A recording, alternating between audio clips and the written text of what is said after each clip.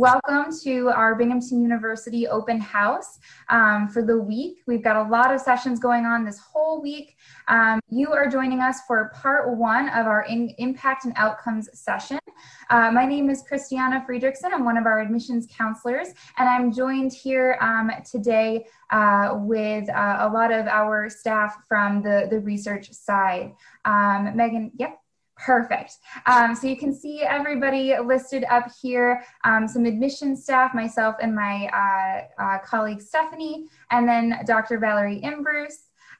She's from the Research Center, and Megan, as well as Caitlin and Samantha from FRI. So I just wanted to do a really quick run through of their names. We've got a lot to cover in a really short amount of time.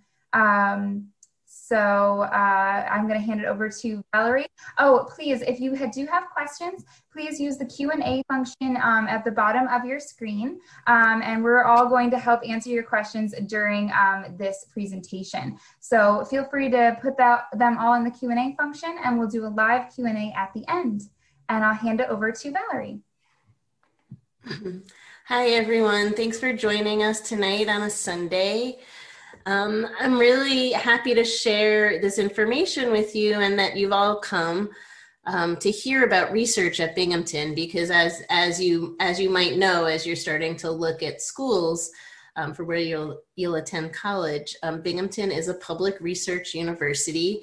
And as of last year, we became a research university that's designated nationally in a classification that means we're the highest research activity, or what was called an R1 institution. And we're really proud of that. And we've really worked hard to increase the research profile of the university through hiring new faculty and also investing in undergraduate research. So one of the things that we feel is unique about us is that we have many wonderful opportunities for you as incoming freshmen to get involved in research, and we can support you doing research throughout your 4 years so that as an undergraduate, you can be part of that really exciting, groundbreaking work that's being done at Binghamton. We've been so responsive to changes through the times. We have cutting edge research going on right now related to the pandemic. For example, one of our system scientists was doing models that our hospital system and our university have used to base the decision making on how to handle the virus on our campus. And so we really work hard to have undergraduates be a part of these enterprises. So as an undergrad, don't worry, you wouldn't be thrown into anything without mentorship. We consider undergraduate research to be a mentor-supported pursuit. So helping you find faculty who can help you along in your interests, or that you might develop interest around what they do. Undergraduate research is understood not only to be, exciting and fun, but a really rewarding educational experience. So the things that you want to get, the kind of skills that you want to get out of college in general, critical thinking, independent learning, building your self-confidence, building your ability to write and communicate oral presentations, those kinds of things are all really well learned through engaging in research as a hands-on activity. So one of the things that I do is I direct the Undergraduate Research Center, which is an office on campus that's dedicated to supporting undergraduates through monetary awards. We pay students to do summer research, for example. We have awards that are like mini grants. If you have a project and you need to buy some materials, or you want to travel somewhere, you want to present your work at conferences, if you want to publish your work, we have venues for that. We have a journal just for that. And we throw a sort of annual event every year called Research Days, which undergraduates are the center of that event, presenting and talking about their research in a really fun, lively, engaging conference setting, in person or virtual, as we have learned to do over this past year. Okay. So next slide, please. Thanks. how many students do this at Binghamton? You know, out of our thousands of undergraduates, we really work hard to make research available to all kinds of students, starting in your freshman year. So it's not too early to start your first year.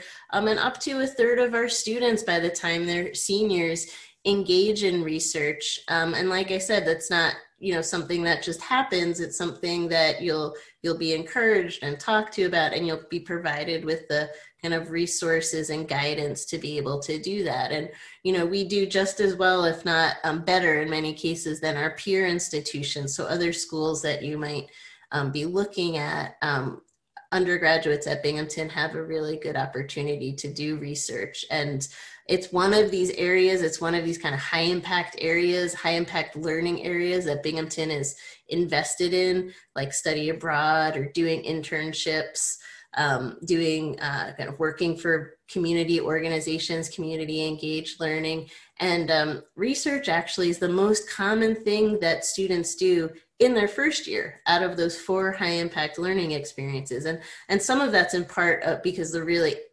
excellent first year programs that we have, which you'll hear about, our freshman research immersion and the source project, which we'll just talk about in a minute. So next slide, please. One of the signature programs that my office runs, and this is just one of many different kinds of summer research programs that that the university supports, but you might have heard me mention, you know, students get paid to do research over the summer. We see it as equivalent to a job, right? We wouldn't want students to have to choose to work for pay over the summer instead of doing research. And so you know, in many cases, as research professionals, as faculty, you might get a fellowship, which is a monetary award to support your research pursuit. And so we treat students the very same way. And you can apply to us, create a proposal to do work, and we'll pay you $3,500 over the summer. And like I said, this is one of many programs, but if and when you do come to Binghamton, you can reach out to myself or any one of the advisors in my office to learn more about other programs at our university and national programs that any undergraduate can do to be paid over the summer to do research. And this happens in all disciplines. So one thing I really find that's common as a misconception amongst incoming students is that they think research is synonymous with the sciences, and I totally understand why. I mean, going through high school, it's very clear what science research is. You have lab sections, you're brought into the scientific method, you know, asking questions, right? Gathering evidence. But that basic process of asking questions and gathering evidence happens in any discipline. And so when we talk about research, we also talk about creative inquiry.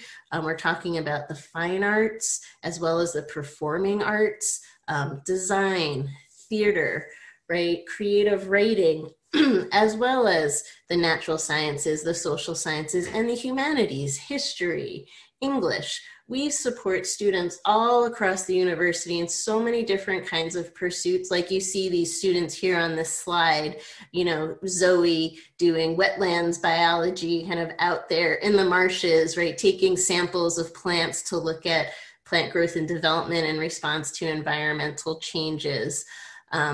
Larissa, who is a history student who worked with a Russian studies professor to do actually a short documentary, which she wanted to use in K through 12 classrooms to educate students before they get to college about some of the misconceptions about Russia and American relations. Biomedical engineering, we have students who are working with different cell lines to create prototypes of lungs and kidneys that can better function for intervention in clinical settings, right? And psychology is a huge program in our area where students do everything from social psych to cognitive psych, experimenting on animal models, as well as, you know, asking people questions. Okay, next slide, please. So in these kinds of projects, like I mentioned, we support students. We want you to, like I said, we treat you like researchers. We want you to get involved in this idea of, if you're doing research, it's worth paying for, and there's people out there to pay for it. And so we act as that organization. And you can see here, students across our areas: nursing, engineering, right, social science, humanities, arts, and science and math, right, filling up a large portion of the awards that we give out. And these awards might range from $200 for a semester project up to $1,000. We have a project this year that we just made these awards, and we decided to award a student who's working on a behavioral economics project in response to COVID. What are the biases involved in people wearing masks or not wearing masks, right? And she's working on that question, and we just made an award for her to do that. So she has the statistical package on her computer, the statistical software, so she can make those analyses. Travel grants. It's hard to travel right now. We all know that, but there's virtual conferences. And when we're back to, traveling in person, we send students around the nation to present their work.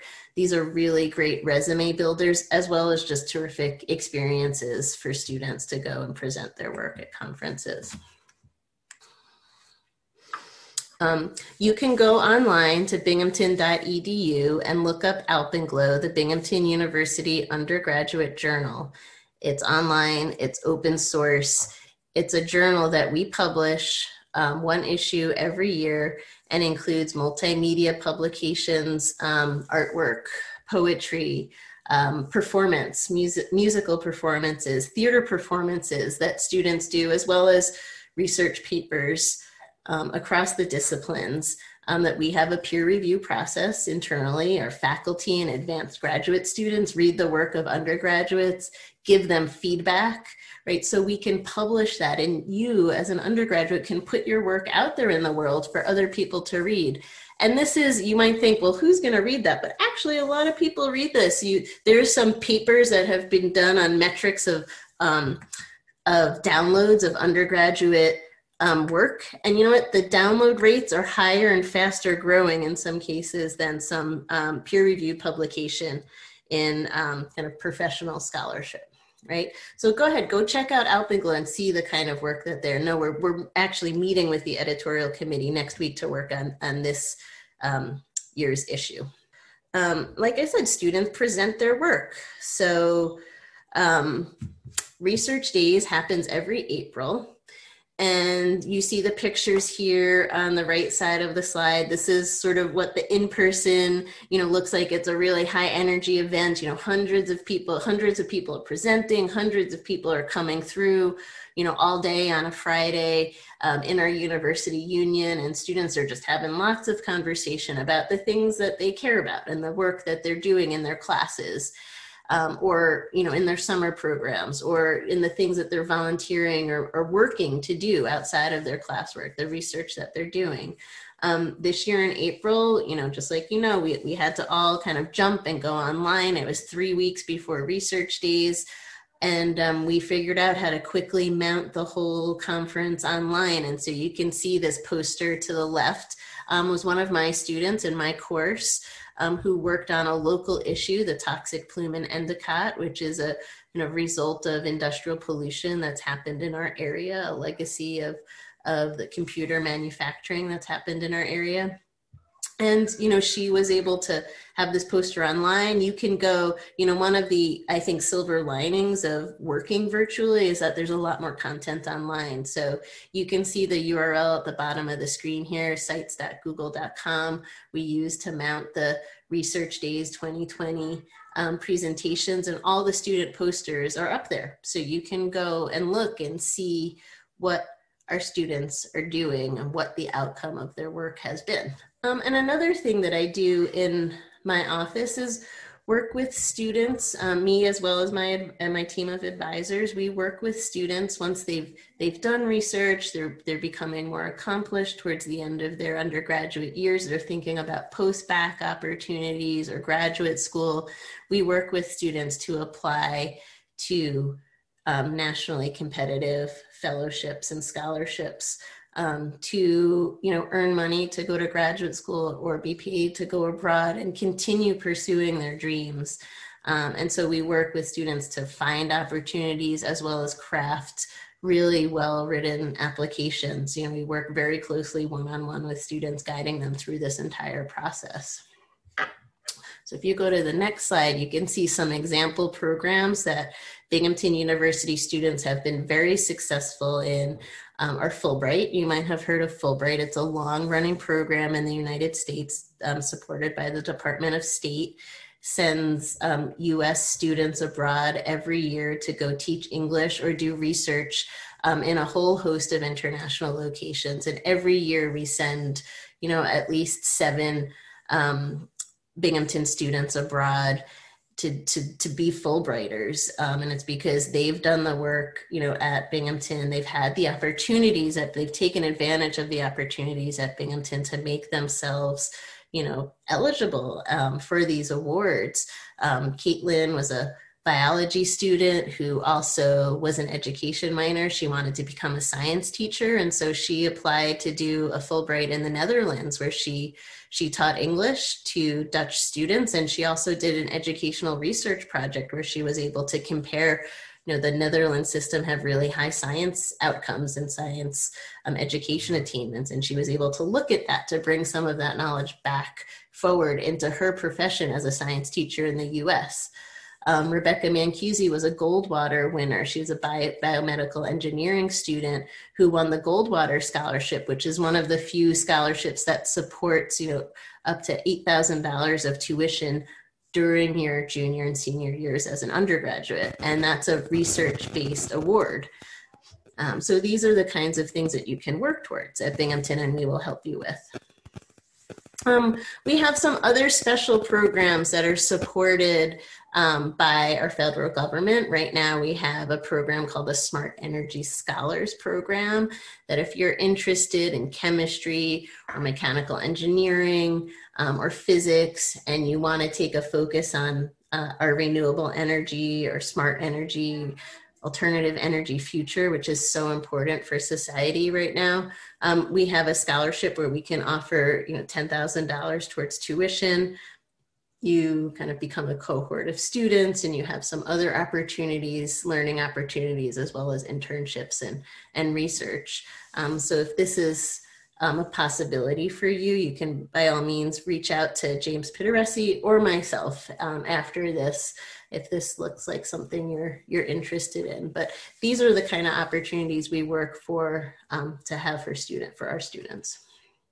Okay, the next program here I want to mention to you is the McNair Scholars Program. This is another program that if and when you become a Binghamton University student, this can help you as you're applying and preparing for graduate school. So a little down the road, I know you're just thinking about undergrad right now, but many of our incoming students at Binghamton already have ambitions to go to graduate school.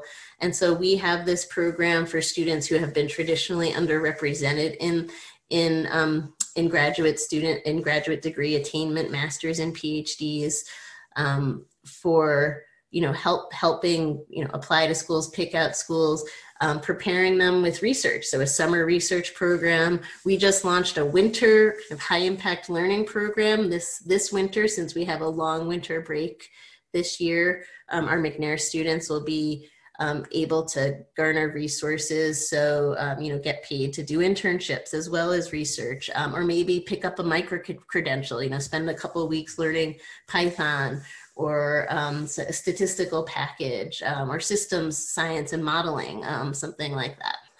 So I'm going to spend the last kind of few minutes of this presentation talking about our exclusive first year research immersion program in humanities and social sciences, right? You'll hear about our scientific program in a little bit. But this source project, we're going into our 4th year already, which it seems like just yesterday we started this program. It's a 2-semester program. So as you can see in this slide, this image actually was created by, it was a graphic that was designed by a Binghamton University student to show the myriad things that that students who are doing research or creative activity. The source project, why we wanted to have something that complemented our FRI, that really inspires students to be curious and rewards them for that. So asking questions, right? Learning how to interpret data to answer those questions. These are skills that are transferable across the disciplines. Like I mentioned in the beginning, research, we just feel but it's also been shown through very rigorous study that it really does confer many benefits to students. So the source project courses are all topics that are impactful, that are sort of current, that are timely for the moment. And our students, engage, they often get our O general education credit, oral presentation and writing. We focus on those two skills in particular. Students are always talking to one another, presenting to other audiences, as well as writing about their work in multiple kinds of forms, from research reports to abstracts to maybe policy statements, or a voter guide is something one of my students created last year. So basically what the source project is it's a fall and spring sequence of classes, 4 credits each semester. The courses themselves each semester are no different than any other 4 credits in terms of their expectations or time on task. But these are small classes, which is something that is rare within your intro level courses at a public research university. So they're small classes. You get to know your faculty instructor very well. You get to know your other students. We use these learning studios, which are really nice, like comfortable classrooms with modular furniture and all your technological needs. Our students present at research days, so that our annual conference, our first year students are presenting there, and our first year students are also publishing in different venues that we have on campus. So coming up this year, the course offerings, the research streams change slightly each year. I'm really proud and pleased to be able to offer a course on pandemics. This is taught by a historian. You'll look at pandemics in the past. You'll have a chance to focus work on our current pandemic. Disinformation and naivete. This is also very timely as we see a lot of mismanagement of information, a lot of myth making that's really affecting our policy making and our politics. You'll look at kind of disinformation as it kind of negatively influences international relations. History and capitalism, capitalism is a fundamental process that shapes everything that we do, right? We have a course in art history that looks at materials and how artists use them in paintings. Again, immigration, another very timely issue, and a course on environment and people in politics, which is a course that I teach, and we focus on Binghamton as our kind of case study in looking at human-environment relations. So these are active learning classrooms, student-centered. We have guest lecturers. Students participate in our research days, but also other conferences or opportunities that their faculty mentors have.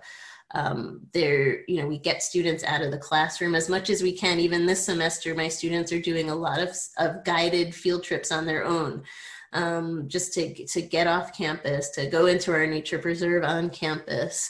A couple of our classes are called community engaged learning opportunities. And, students, we kind of track our student experience pretty carefully. And students really see the difference in these classes compared to the other typical classes that they're taking in their schedule, particularly the small size becomes very personal, and building social networks and having a very supported, kind of engaged learning experience with other students where they get to know one another. Like my students typically do a group meet together, they're in contact with one another. I've been keeping in contact with my students and offering them other opportunities since they come out of my classes. So that's been a really important part of the student experience, as well as the academic experience. You know, students feeling like, wow, they're expected to do work that their professors are doing, but on their level, right? At the first, what level is appropriate for a first year student, but really seeing what it's like to be engaged as a research professional. So some of the student outcomes we've had, students have gone on at the summer after the source project to do an internship in England to work directly with refugees, where they've had bearing on refugee cases in the UK. We had a student who worked with her faculty mentor the year after the source project to mount an exhibition in our art museum on campus. And I've worked with source project students now on applying to nationally competitive scholarship programs like the Truman program, which supports students doing public service work. Okay. And I just want you to know down here, we have this Ask an Ambassador, and as a prospective student, feel free to use this service. If you go to binghamton.edu and look up, the Undergraduate Research Center site, Student Research and Scholarship, you can see in the URL, every Monday through Thursday evening, you can directly connect with an undergraduate student who's doing research at Binghamton now. So please, if you want to talk directly one-on-one with a student, absolutely use that service. Okay, I think that is all. Yes, so Dr. Fegley, please go ahead. Hi, everyone. So I'm Dr. Megan Fegley. I'm the director of our first year research immersion program here at Binghamton, and I'd just like to tell you a little bit about our program. So this is a program that is for science and engineering students, and students are getting an authentic research experience when they go through this program. They're looking at really important real-world topics and digging into those, finding out what's known in the literature, what's unknown, and what types of questions they can generate, and then go through determining what kind of experiments, instrumentation, protocols can be used to help answer those questions, and in the process discovering new information that has not yet been known. So it's very exciting types of research that students are doing. In addition to the research end of it, students are also gaining a lot of career readiness skills. So they're learning how to problem solve because in the research process, I have a guest here. In the research process, there's a lot of determining what's working, and then when something's not working, trying to figure out how to solve that and move forward with the research. Students learn a lot of collaboration skills. So they are working in teams each semester of the program, and within that, working in those teams, they're learning how to become leaders, and we also focus on communication skills, both oral and written communication skills. So students are learning how to present their research through PowerPoint presentations, elevator talks, and poster sessions. So throughout the program, they get to participate in 2 poster presentations. We focus a lot too on professionalism and technical skills. So our program is a 3-semester program, which is a little bit different from the source project. The first semester is a research methods seminar. It's 2 credits. And then our second and third semesters are when students are in the lab. And one thing I like to mention to students is that this is a program that's not in addition to your degree process. It's really part of it, because each semester of the program, students are going to get those courses counted towards their degree in some way. So each one of our courses counts for some type of general education requirement. And then our second and third semester courses also count towards a student's major. And it could be a 1-for-1 swap of a course that you need to take for your major. So our first semester course, like I mentioned, is a seminar. Students are working in teams on a project, digging into the literature, finding out what's known and what's unknown, and developing a research question and then presenting on that. Then in the second semester, you get into the lab, you start learning techniques and protocols, and then developing a research proposal for the research that you'll conduct in your third semester. We have 10 different research streams right now, and they can be clustered into two main areas. So the first one is biological and health sciences. And I'm not going to go into details here because we have a lot of information on our website. But students in both the Harper Arts and Science College and also the Watson Engineering College are able to partake in our research streams. And then our second cluster is the physical and applied sciences. So these are more the engineering, environmental, chemistry, physics, those types of disciplines. And you can see that we have a lot of variety, and I encourage you to explore more about each of these streams. So each of our research streams has a dedicated laboratory. So it's only FRI students in that specific stream that are working in those laboratories. We also have research grade equipment and supplies in each of these labs, and you can see these are two of our labs. The top photo is our microbial biofilms and human health research stream lab, and then in the middle here we have our molecular and biomedical anthropology stream. And then in the bottom is our classroom. And this is, we designed it for active learning and group work. And so almost all of our FRI courses are held in this classroom. Each research stream also has a research educator. So this is the professor that works with the students in the research stream on a day-to-day basis. They teach all the courses and are mentors for the students as they're working on their research.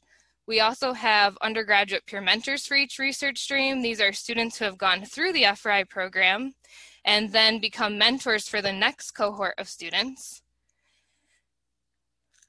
And then we also have small class sizes where we have 30 students per research stream. And then each research stream has a team of 3 to 5 faculty members that collaborate with the stream. So tonight I have 2 representatives from the FRI program here with me, and I'm going to turn it over to them to introduce themselves. So we'll start with Dr. Caitlin Light, who is the research educator for the biofilm stream.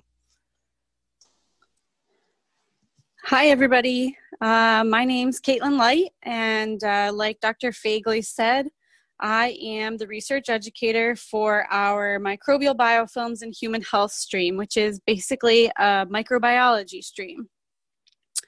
The kinds of projects that we work on in my lab and in my stream are really geared at understanding how bacteria, when they live in these microbial communities together, become more resistant to the kinds of therapies and treatments that we currently have available, and how they spread their resistance. So the better we can understand the ways they do this, the better we could apply that understanding to treatments and novel therapies to combat this growing problem that we see in our hospitals.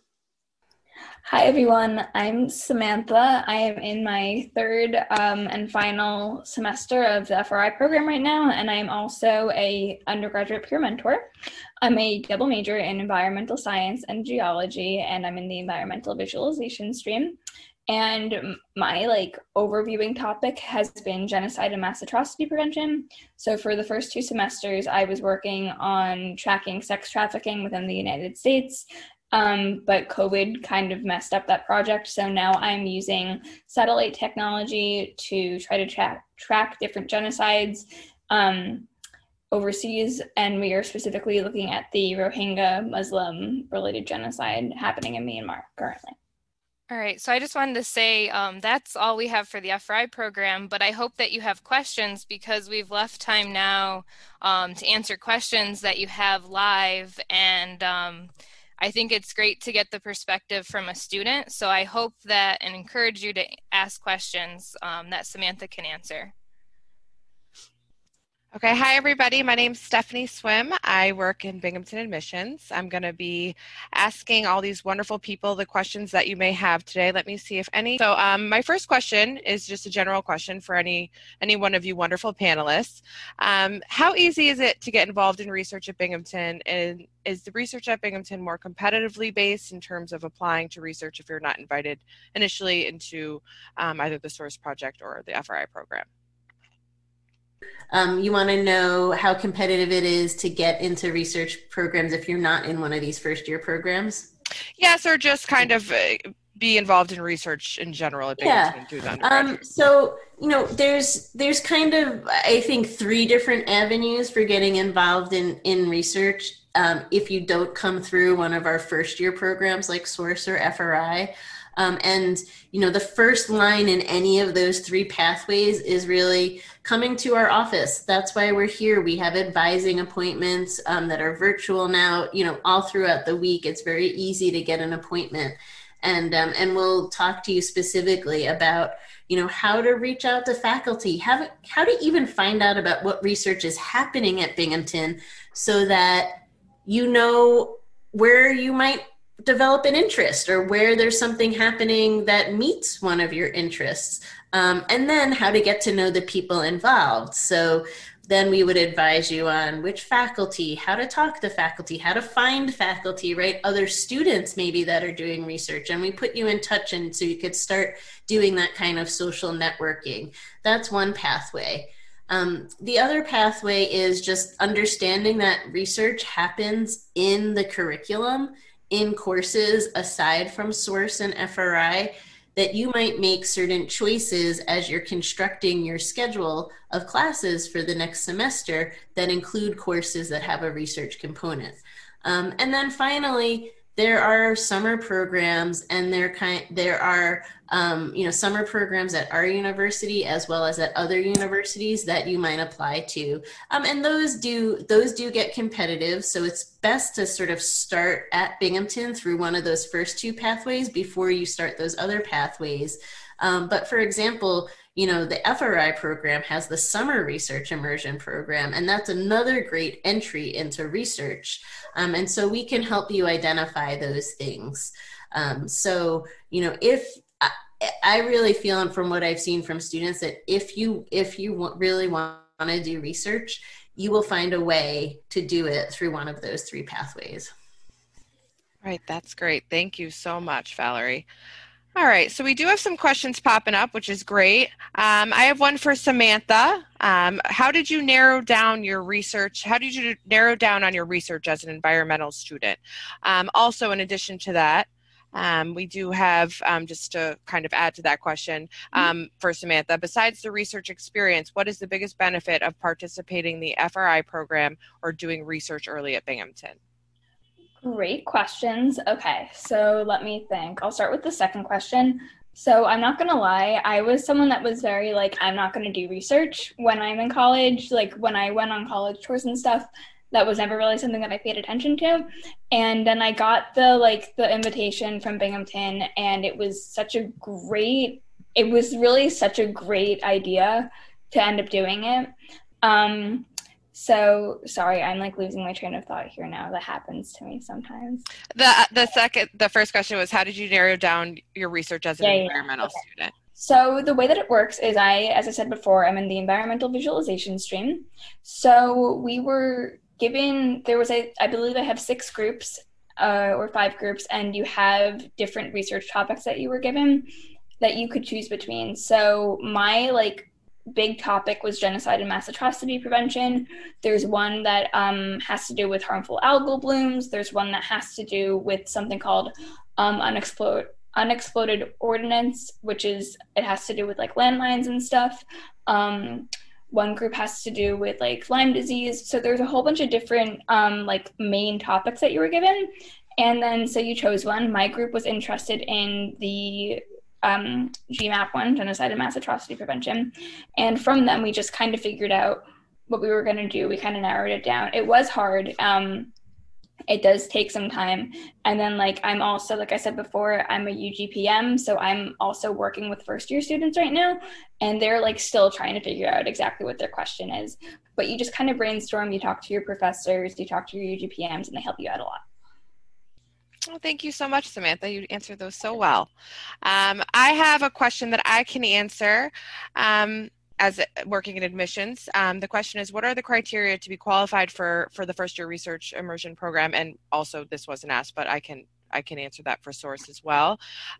When you apply to Binghamton, essentially the process for this is when you apply to Binghamton, your application to Binghamton is also essentially an application to either one of these programs. So there's different things that us as admissions counselors look at in your application that might kind of be indicators that we want to recommend you to be invited into these programs. Perhaps an interest in research, some experience in research or certain STEM or social science fields that stands out to us. Maybe something on, you might have written an essay that talks about your inclination to having an interest in doing research, or just a background or a general background that we think would make you a good fit. So there's just different things that we look for when you apply to Binghamton that kind of helps us push you for a recommendation into one of those programs. Also, I think you've seen this on the chat. Christy has provided an interest form. I also provided it as well. For FRI, you can fill out an interest form on our website. That is helpful for you in terms of maybe getting you into those programs. So again, it's invitation only, but yes, there's definitely different things that we look at on the application that helps us kind of push you in that direction. All right, let me see if there's anything else here. I have a question actually for both Valerie and Megan, or whoever else would be happy to answer it. What are some FRI projects for Megan maybe that stand out to you that you've seen in the last, recently or throughout the years that stood out to you? What are a project that you thought was really exceptional, and then same for Valerie in terms of Source? Sure. So one of the projects that students and this is just the first one that's coming to my mind because we've got so many different projects going on, but students in the environmental visualization stream were doing a project on detecting plastic landmines, and it was a project that they submitted to National Geographic, and they ended up being runner-up on that, and they've been able to publish that research. But it's really important research because there's a lot of these plastic landmines that have been left behind after different wars in different countries, and they're very dangerous, and there's not an easy way to detect them because they are plastic. And so they've been using geospatial remote sensing to detect those landmines.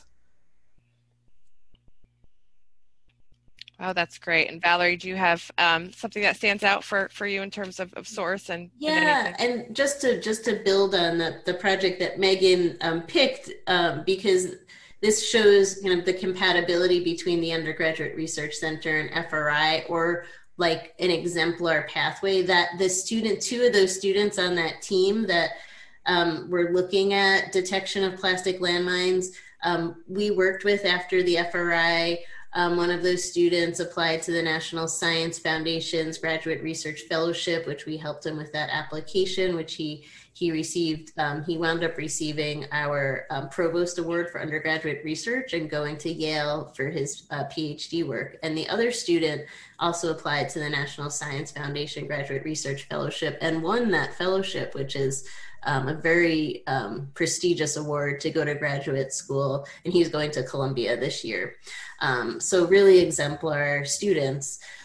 In the Source project, we have such a diverse array of students, but one of the students I got to know last year in the Human Nature project, where they looked at big questions of gender and race, a student who was working on gender discrimination, who wound up doing a survey with people who identify as asexual, but really, and so got all of these data from people and their views on current topics on gender pronouns and what their gender means to them, but also looked up some of the history of gender discrimination as asexuality used to be seen as a medical disorder, right? And sort of charting the cultural change around some of these ideas, and then the policies and kind of attitudes that people have around them. A student the students in my class last year, environment, people, and politics, did such kind of unique first person research in our area in Binghamton. I mean, often small towns or middle-sized cities like ours don't have people on the ground doing ethnographic research. And so we're working on a publication for our undergraduate journal based on that student's work that we hope will come out in spring. We're working on that now. And so as a class, although each student's research were separate, looking at the toxic plume that I showed you, looking at incarceration, looking at housing security in Binghamton, education, will come together to form like a fuller picture of what life in our area is like. Wow, that's great. And Caitlin, do you have any input on, just from your specific stream and area that you can speak of? With regards to like standout topics? Yes, or just certain projects that you found to be interesting. So one thing that's kind of important to note is that all of these different research streams and science disciplines in general move at very different paces. So with my stream, we've been working for almost 3 years now as 3 different cohorts of FRI students and 2 different cohorts of our summer research immersion students. And we finally have a paper in publication or in peer review right now on its second round. So that's really exciting for our stream and for our kind of biomedical research streams where things can take quite a bit longer and needing to be a lot more in depth and rigorous with just the meticulous level of details that you need. So that's very exciting for us, and I think for those kinds of streams. And it speaks to the collaborative nature of our program and the fact that we can kind of keep a research project running for almost 2.5 or 3 years now. So I'm very excited about that. Wow, thank you so much, Caitlin. I do have another question. I'm going to give this one to Samantha because it kind of provides more of a student perspective. I would say, so Samantha, how approachable did you think, generally at Binghamton from your experience, were professors more approachable in terms of, in terms of accessing research with them or kind of doing research projects with them, an individual study, if you will. And, if not, or if you experience that they weren't, in addition, are there other resources that you can kind of take advantage of if you're having a difficult time finding a mentor in that way? Mm-hmm. So the only research that I participated in so far has been through the FRI program. I haven't done anything else yet. I do have friends that have, though, and I've never heard any complaints about stuff like that. I think that, honestly, the professors at Binghamton, are a really, nice group of people, and I really like them all. I haven't had any ones that I really didn't like yet. And they all really are very willing to help, even when it comes to, going to office hours and stuff, aside from the research stuff. But the professor that I've been working with for the past 1.5 years is the most amazing person. I love him. He's been so great. He's been really helpful. He's been, he doesn't tell us the answers to everything, but he does definitely like I was saying before, I had to start my project over, which is super unfortunate, but we had to do it because of COVID. And he was talking to us the other day, and he was like, I'm expecting really big things from this. I really believe in you guys. And so that's really nice to hear. So yeah, that's what I would say in response to that question. Yeah, and if I could add to that as well, I think that that is something that you can hear very oftentimes with large R1 research institutions, but I think that that is the reason that the SOURCE project and our FRI are here, because it really provides a great opportunity in your first year to really find that mentor that Samantha was talking about. You get to work with a professor like myself for 3 semesters in a row, really build that relationship, learn how to network and navigate the research landscape on campus, feel more confident approaching those professors. These kind of programs are really, really great opportunity to make sure you never kind of experience anything like that. While I don't believe that that's majority on our campus, it's always something that you can experience.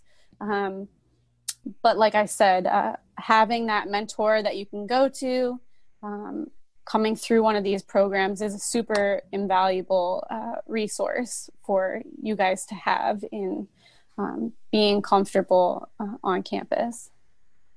Yeah, so I'll just jump in a little bit on that and just add to what Caitlin was saying. So the research educators that work for the FRI program, that is their sole responsibility, is to work with the FRI program, and they're really unique positions that combine both research and teaching. So the individuals that are in these types of positions are interested in both teaching and research. So I think they're really amazing mentors because they see both sides and the importance for both sides. And so and then in addition to that, we have teams of faculty that are collaborating with these streams. So you can see that the faculty on campus really want to be part of and see young undergraduates doing research on campus. That's great. That's great. Thank you so much, everybody. All right, I have another question here. Might be our last one tonight, unless you guys want to shoot us a couple more. So how many students each year for a first-year class are generally invited into FRI? And then for Valerie, how many are invited into Source? Okay, well, we'll have our 6 research streams that accommodate 25 students each. So that's 150 students. We have placements to enroll. Many more invitations than that go out, and the admissions team knows that better than anyone else. That many more are invited, and I just met with the director of admissions last week actually to talk about our recruiting and how we invite students. And we really look, holistically across the admissions pool on measures of what are your interests? How much have you challenged yourself in high school? And, so you can receive an invitation that way. And we look very broadly at different measures. We want to be as inclusive as possible for all kinds of students. But you could also submit your interest. And, since Source Project is still, relatively new and our streams are new, I found that students who express their interest through the interest form on our website, we look at everything, and often those students have a really good chance at being invited. So I think if it's something you're really passionate about, your best bet is to reach out, fill out that interest form, get in touch, and you'll at least have a conversation, if not an invitation.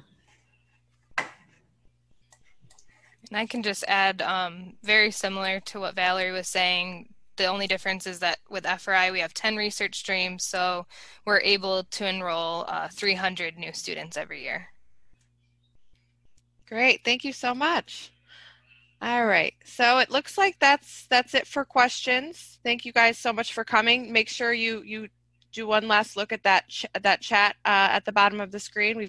Christy's provided some really great links for you in terms of contacts, learning more about both FRI and Source. She gave the links to both those sites. Also information on reaching out to us in admissions, our visit page. She will be sharing with you hopefully now. Our visit page has a lot of different different offerings, virtual offerings this year, in addition to these wonderful open house sessions this week.